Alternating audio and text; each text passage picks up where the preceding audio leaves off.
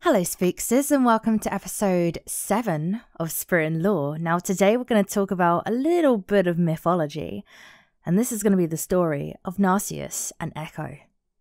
Now Narcissus may sound very similar to the word narcissistic personality disorder, and that's because it derives its name from the Greek myth of Narcissus, and there's several versions of the story. This is one of the favourite versions I'm going to read you. We're going to dive into the story. And I love how mythology always has an interesting ending. So sit back, relax, and let's talk about Narcissus. Well, now in the story of Narcissus, there is also the story of Echo and how Echo came to be. So let's go back. There's also some other characters here, which are going to be the mum, the dad of Narcissus, and also the famous prophet, which is Tiresias. So the mother of Narcissus went to Narcissus and was like, hey, I've just had a child, but he was so beautiful and is so beautiful that he's broken the hearts as he wriggled in his cot. And she was very worried and afraid that one of the immortals would envy his beauty and kill him. So she was asking the prophet what advice he could give, or what he could do, or if he foresaw any danger in the child's future. And then he shook his head and simply said, the gods pose him no threat. He's going to have a long life, unless he learns to know himself. Shaking her head, the woman walked away and didn't take much advice from this quote, which actually in itself is foreseeing for what happens next. So years went by and he was breaking hearts left, right and centre. He became a hunter and went to the woodlands quite a bit. And now whenever any woman went by him, they basically fell in love with him, but they never approached him because of his flaw. Because he wore about himself a glassy pride, and that kept his suitors at bay, so they never kind of wanted to do anything else with him. So now we're going to go all the way up to Olympus, where Zeus is. Now Zeus is just running around doing what Zeus does. Chasing nymphs, kissing, all those things, pursuing and so forth. And he never really hid any of his behaviour at all from his wife. So she was kind of sick of this and what was going on. And hey, you got to be faithful, but he wasn't going to be faithful. He'd actually enlisted himself the help of a nymph called Echo. Now, if Zeus's wife, Hera, came too close to catching Zeus in the act, Echo was to distract her with an endless stream of pointless prattle until he'd basically finished his job. So they kept continuously doing this over and over again. And you know what happens here. Hera's going to find out. Hera's going to walk in. And she did. She found out the trick. She saw Zeus doing what he was doing. And then she kind of put a lot of anger onto Echo. And she then says, Nymph, always you want the last word. From now on, you shall have nothing else. And then, the minute she said that, Echo opened her mouth to answer. And the only words that came out of her mouth was nothing else, nothing else, nothing else. So then all she could say, basically, was echoes of other people, and she could never speak for herself. She was also condemned to trail behind others and stealing the meaning from their last few words. She then went down to the earth to kind of maybe start a new beginning. And by chance, she stumbled upon Narcissus, and then the minute she saw Narcissus, she fell in love with him, because everyone does. And then for continuous months, she just kept following him and waiting for the words to come over which she could help, proclaim her love and say, I really adore you. And basically, it wasn't happening because she can't say anything. She can't speak her own thoughts.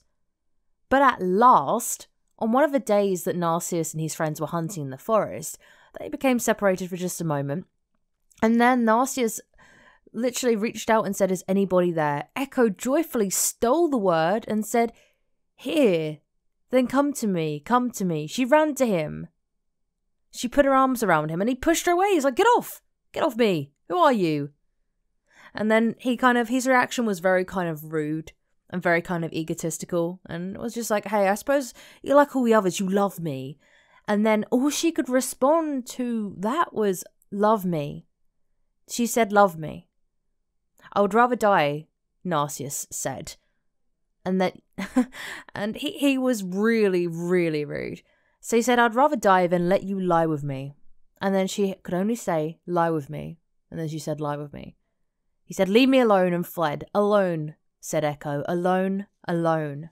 Now, she was having a really hard time here because honestly, what can you do when the only thing in the world you can achieve is basically the last words? So what happened really is over the years she carried on following him and she became more and more slender in her appearance, and her sorrow just made her sadder and she became very kind of like bony, very pale.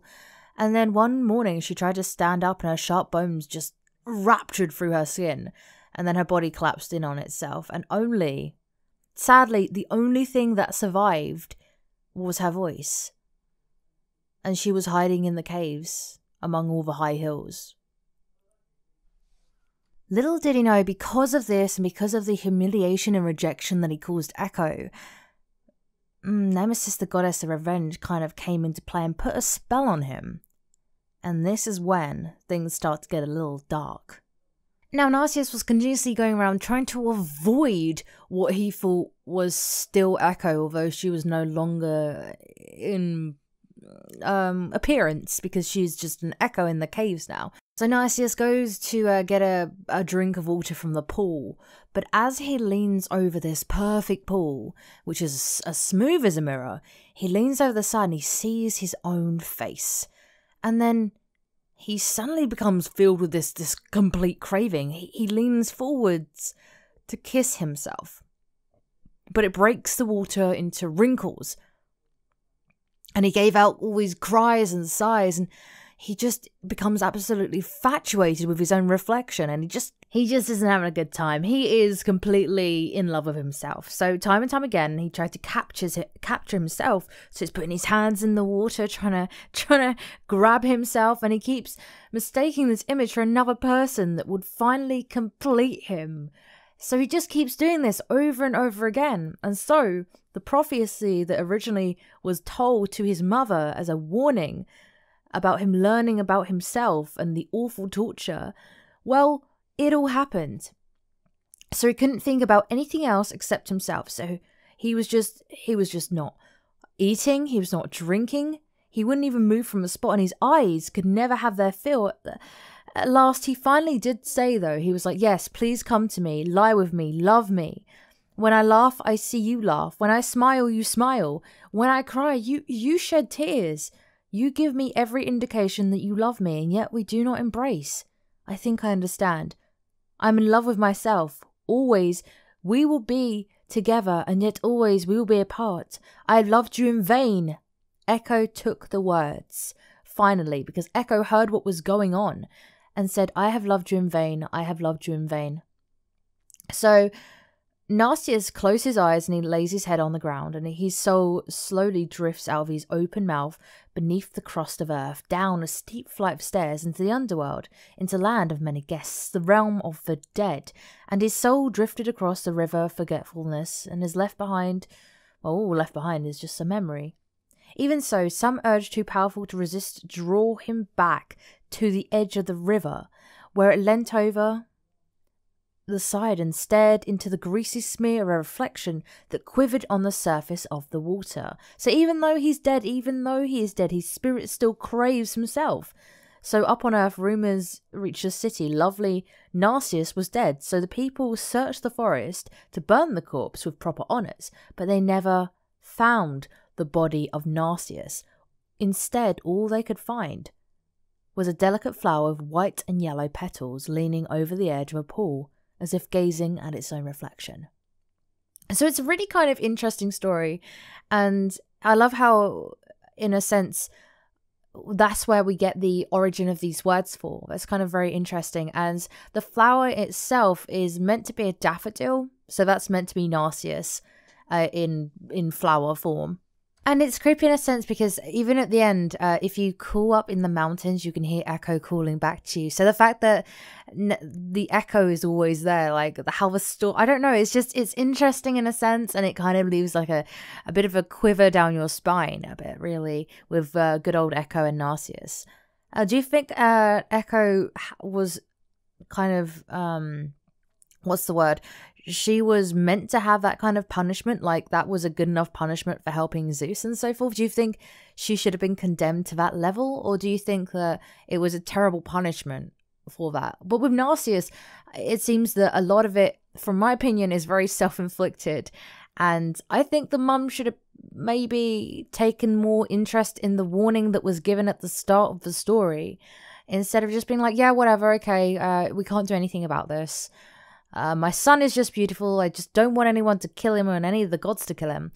When at the end of the day, Nemesis does put a little bit of a spell on him, and he is shown that perfect pool of water. So it's really interesting, and I hope this story stays with you. And now you know where the word Narcissus comes from, and the plant, the dandelion, might actually be Narcissus.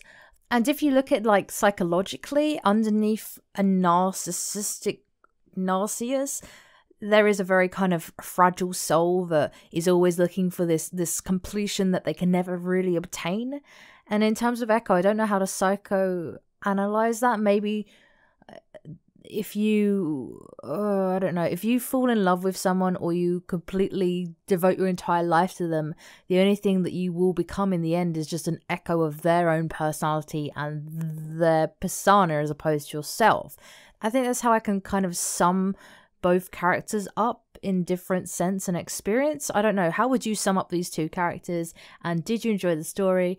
This is me finished with Spirit and Lore episode 7. I hope you enjoyed it, and I'm going to be diving into a lot more lore, and also maybe updating the podcast thumbnail. I might work on it today and give it a little spruce up. But yeah, as always, thank you for listening, Spooksters, and I'll see you next time.